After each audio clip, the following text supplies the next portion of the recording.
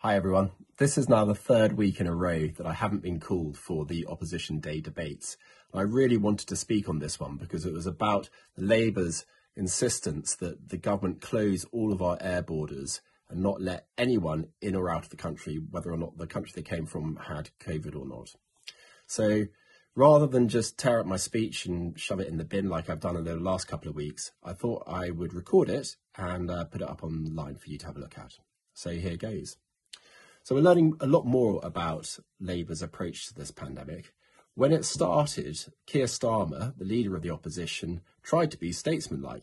He said he was going to put aside party politics and he was going to stand with his Labour members and followers behind the government in support of their fight against COVID.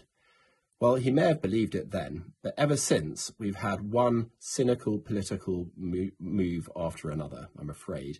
And today's motion is just the latest in a long line. So if you look back in June, the government was operating a worldwide approach to quarantine. And Labour's response was that a more targeted approach should be adopted. And then in July, Labour's view was that the quarantine measures were too strong and that they should be lessened. And in September, they carried on. Labour argued against the government's quarantine rules, criticising them as a blunt tool. So what is Labour's real view? Do they want to move to a blunt tool, which they used to think was a really bad idea?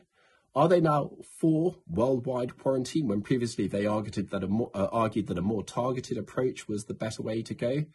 Or do they just want to come up with something, anything that isn't what the government line is, just so they can grab a negative headline?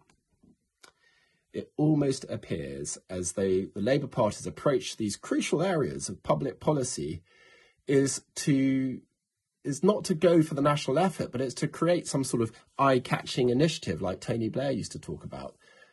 If that's the case, then I think Labour has badly mistaken the public's mood. In the meantime, the government is getting on with the job. They have brought in enhanced restrictions for travel that maximise the protection from new variants whilst minimising the economic consequences. The travel bans focused on the 33 highest risk countries. They're called the Red List. Elsewhere, mandatory testing before you get on any aeroplane and enforced quarantine once you arrive here. So we have a sledgehammer of a policy based on newspaper headlines, or a smart, flexible approach that's based on the data and the science. This enhanced approach gives Britain the space to roll out its vaccination programme. Over 9 million people have already been vaccinated, have received their first injection, and we can now operate at 600,000 injections a day. And this, by way of passing, was another policy that Labour argued against. For them, we should be benefiting from the EU solidarity, but also an injection rate that is 1/6 as fast, a mistake that would have cost thousands of lives. So Labour seems to have created a new political concept, which is incompetence out of office. With their much used hindsight, they should think about that.